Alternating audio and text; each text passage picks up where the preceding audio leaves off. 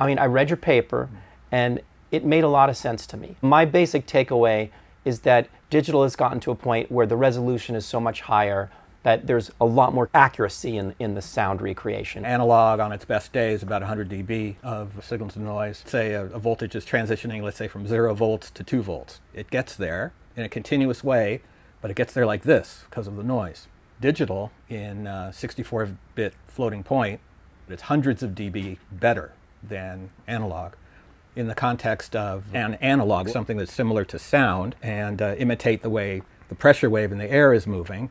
The digital at 64 bits, it's a better analog than analog electronics. I think I would tend to agree with you, but digital, in terms of its expressive ability, the actual instruments haven't been developed with the same care as, let's say, a Stradivarius violin or a fine piano.